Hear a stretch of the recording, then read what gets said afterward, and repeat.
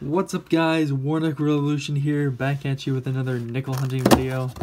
Today we're going through another 10 rolls of nickels. He's out of here. There's 5.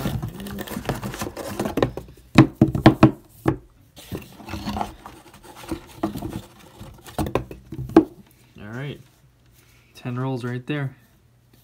We already went through those enders in the beginning of the hunt.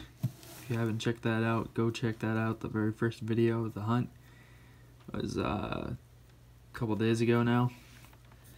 And let's just continue and see what we can find in these nickels. We're looking for 40s nickels, 50s nickels, 30s nickels, Buffalo nickels, V nickels, Shield nickels, War nickels, low vintage Jeffersons, key date Jefferson nickels, low vintage Buffalo nickels, blank planchets, proofs, 2009s, and foreigns. And let's see. Let's start on this roll and just see what we can find. Well guys, what a hunt this has been. This is the last roll, guys. We didn't find anything in those other rolls, but we did find this one. It's a really nice 1959 Denver, giving us 2 points. And might as well just go through the rest of this roll. The oldest one we found besides that 59 was a 61.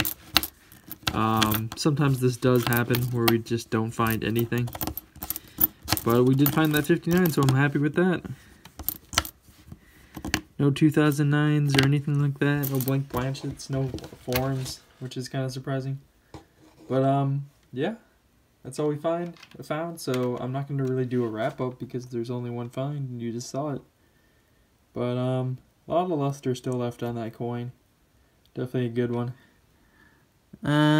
Maybe even a few faint steps are left on it, but still a nice coin. Still going to enjoy it.